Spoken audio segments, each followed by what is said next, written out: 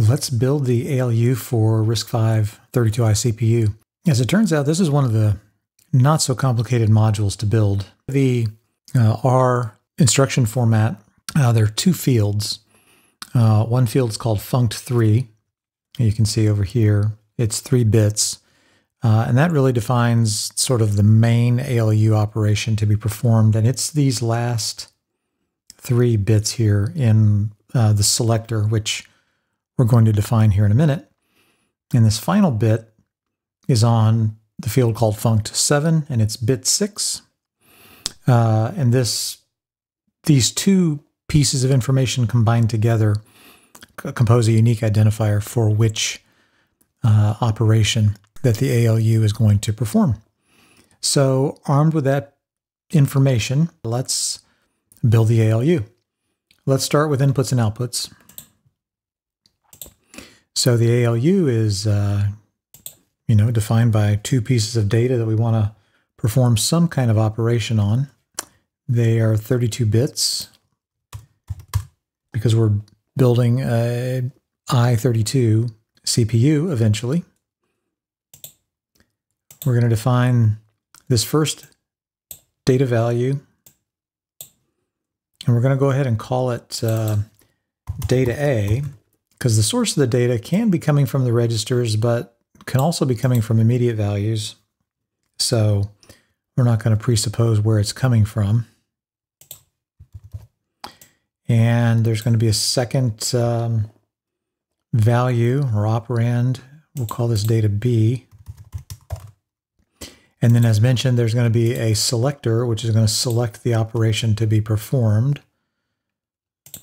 So we'll just call this cell, and then cell is going to be 4 bits in width. So we will define that here. And I'll leave that as binary because I usually want to see the selector as binary. And then there's going to be an output, obviously. One output, we'll stick it down here somewhere. And again, the output's going to be 32 bits. Again, we will look at that in hex, and we'll define, or we'll give this a name, data D. How about destination? Okay, and as usual, I put tunnels on all these.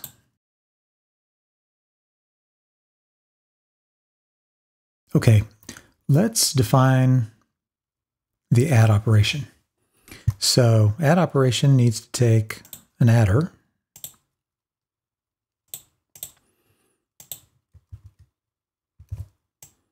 And so we're going to simply add together data A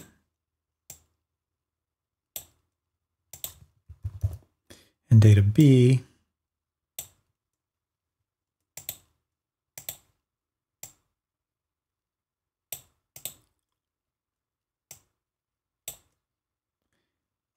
And oops, I did not define the bit width of the adder.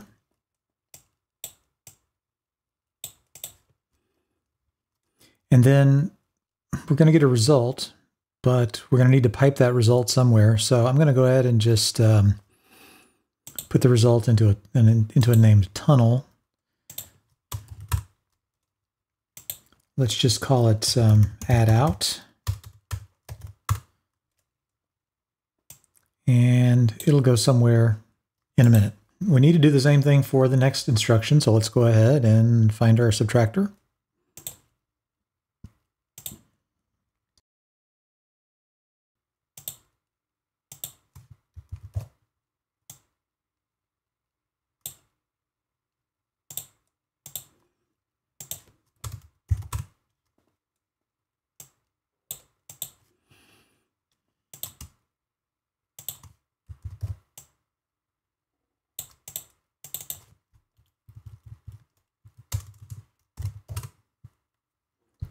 Just like that. So the next one is shift left logical. And I don't know about you, but shift logical left makes more sense, which is the way I always think about it. But that's not the way they abbreviated these mnemonics. So you can see shift right logical versus shift right arithmetic, shift left logical.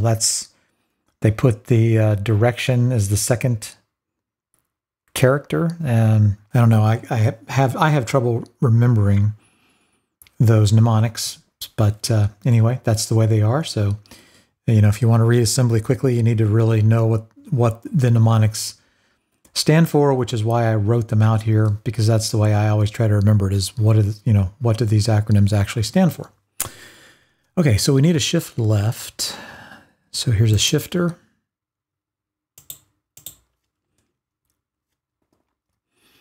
So I'm going to do data A, because data A is the value that we're trying to shift. And again, it's 32 bits. And again, this is a shift logical left, so that's what the default is for the shifter. Now the second parameter is how far we're going to shift. Now, these are 32-bit values, so this defines how many bits we want to shift. That's going to be a 5-bit value, as opposed to what we have here, which is a 32-bit value. If I just go ahead and connect data B, you'll see what happens here. I will get a incompatible width, and that's right, because again, it only takes 5 bits to compose a number from 0 to 31. So what I'll do here instead is I will break down data B with a splitter. We could just do a fan out of 1. And then in the top 4, 0, 1, 2, 3, and 4 will be 0. And then from 5 on, we'll just count them as none. Okay, there might be an easier way to do that, but this is going to work fine. So on the input,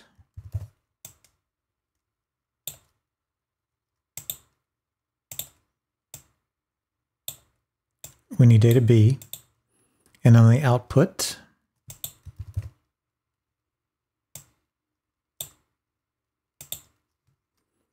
this is going to be 5 bits wide, and we'll call this, how about data B lower 5 T.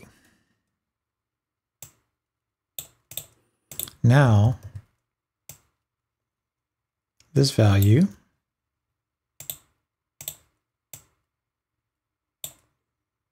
can drive the number of bits to be shifted left.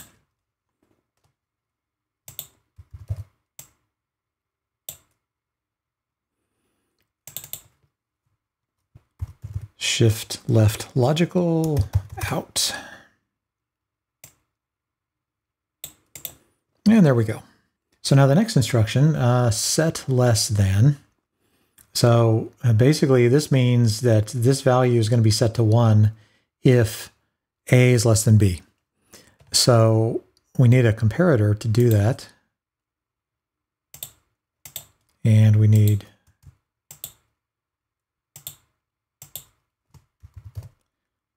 our 2 inputs.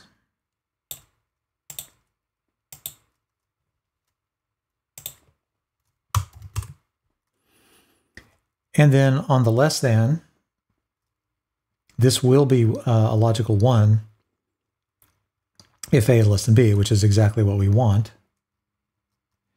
Now, the only problem is that's going to be 1 bit wide, but we want 32 bits. Let's put a bit extender here, where the bit width in is going to be 1 bit, and the bit width out is going to be 32. And we want the extension type to just be all zeros, because this is not signed or anything. We just basically want a 1 or a 0 in the 0th bit place with everything else 0 filled.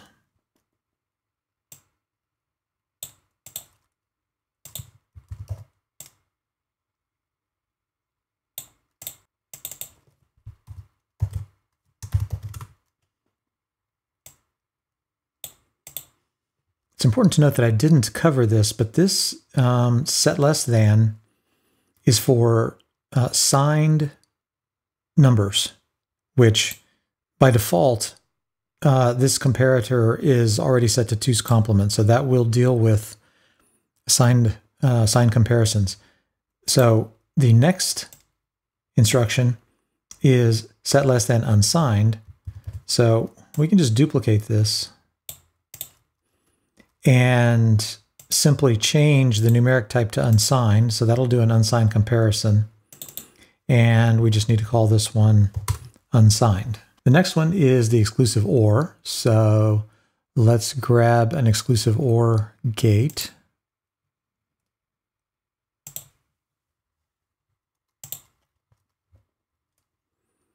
I usually make these narrow.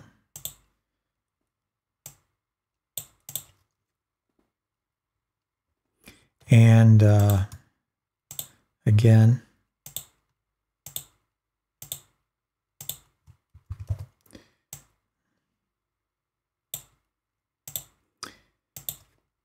so grab our inputs, and then of course this is not the right size, so the number of data bits needs to be 32.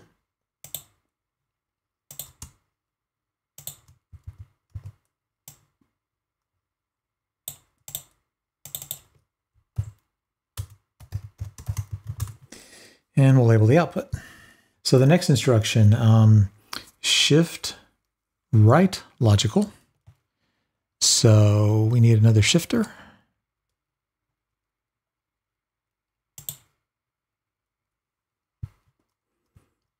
Really, I think we can simply copy this. Try to keep this in line here.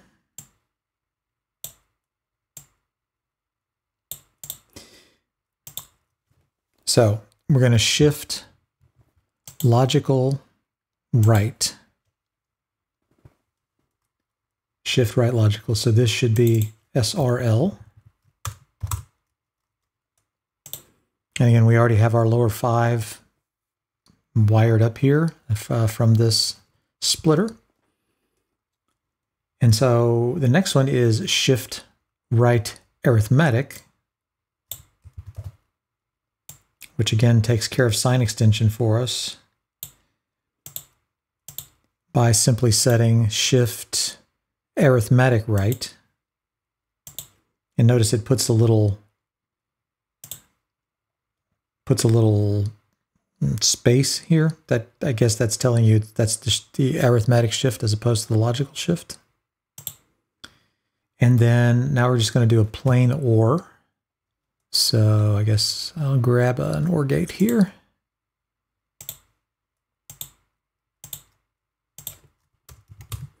Remember my bit settings finally.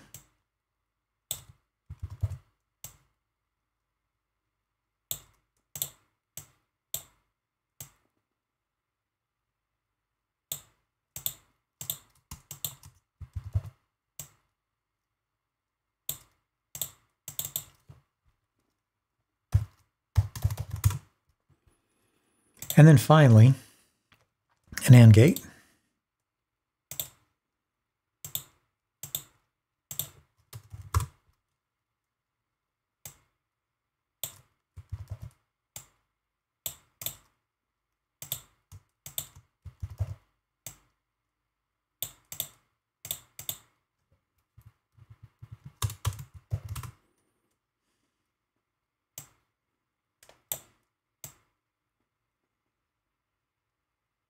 So I think that defines all the operations.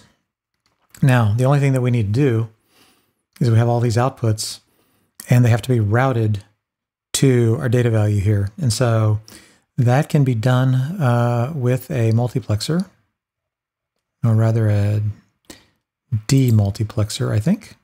No, sorry, multiplexer. I always get those confused. We have multiple inputs going in and only one input going out, so that's multiplex.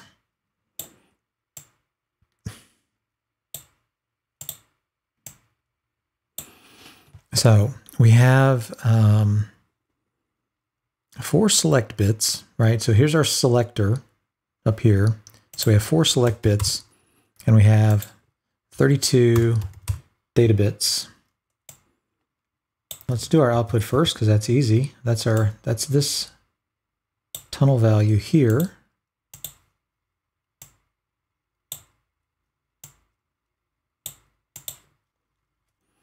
And let me zoom in a little bit, I think. So add out is 0.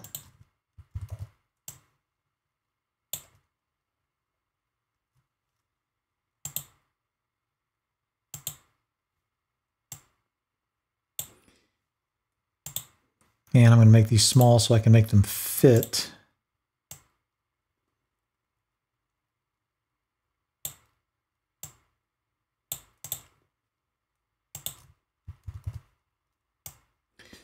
In fact, I'm just going to copy these to make it easy. And we need to go up to, I think sub out is the maximum. Yeah, exactly. So we need to go up to, what is that? That's 8. So that's 0, and this is 8, right? Okay, and then, so these need to be in basically this order with the exception of subtraction, but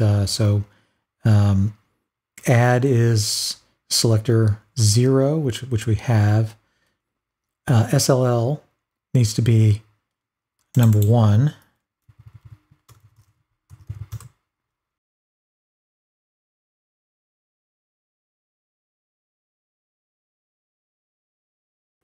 And then finally, the one that we're missing is SRA, and SRA is defined as, let's see, this is 8, and 4 is 12, so this should be 13. And 13 is here.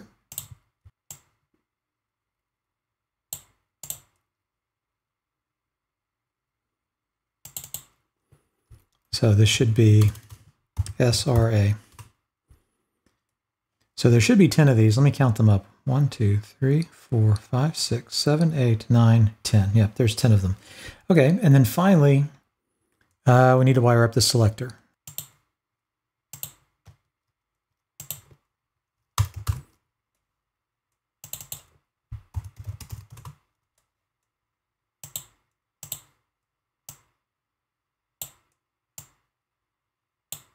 All right, I think that is the extent of the ALU.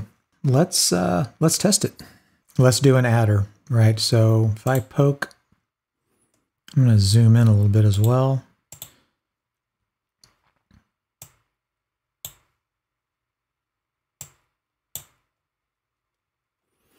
That's better. Let's poke 1 there. And 2 there. 1 plus 2 should be 3. And over here we have 3 because the selector is all zeros and all zeros is the add. Let's actually flip this around. So 2 minus 1, if we do subtraction, which should be this bit, should be 1, and it is. So far so good.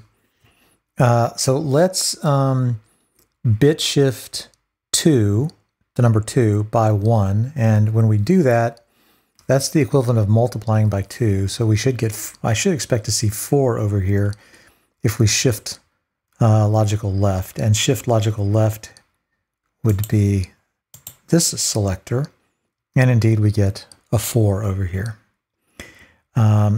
Okay, so set less than. So if A is less than B, we should get a 1 over here. In this case, it is not. So let me go ahead and set it.